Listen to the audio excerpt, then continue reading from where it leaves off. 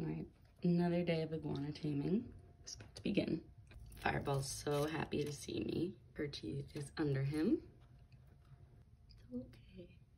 See, little Perchy? Well, I have to move Fireball first anyway. Good boy. Shh.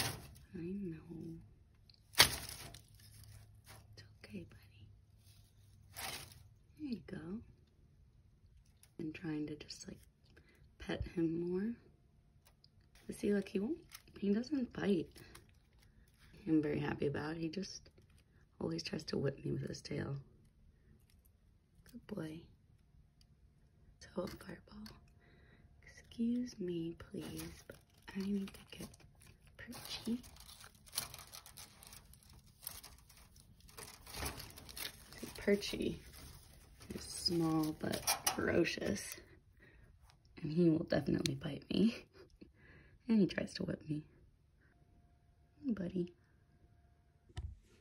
Okay, so I have Perchy. I'm gonna syringe feed him. Oops, goes that way. He's gotten really good about doing this. I just tap the side of his mouth. There you go, buddy. And I kind of just have to hold him still by his jawbones while I give him his little meal. See, it's good.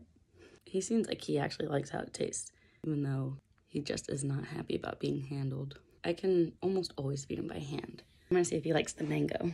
Get him a good piece. Not too big. Here. Ready?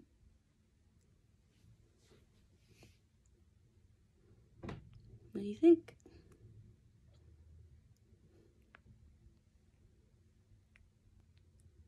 Gonna drop it. Maybe he didn't like it. It looked like he did. Here. Whoa. Come on. Nope. Okay. Well, he doesn't like it. But that's it for him. Now he goes back home. I know their cage is gross. So this is a part I don't understand. Why giving him the chance to now walk back into his cage, now he stays still on my hand. They do that a lot, and I don't understand it. Like, they'll be trying to get back to their cage, and then I finally let them, and then they just sit there. Go on. There we go.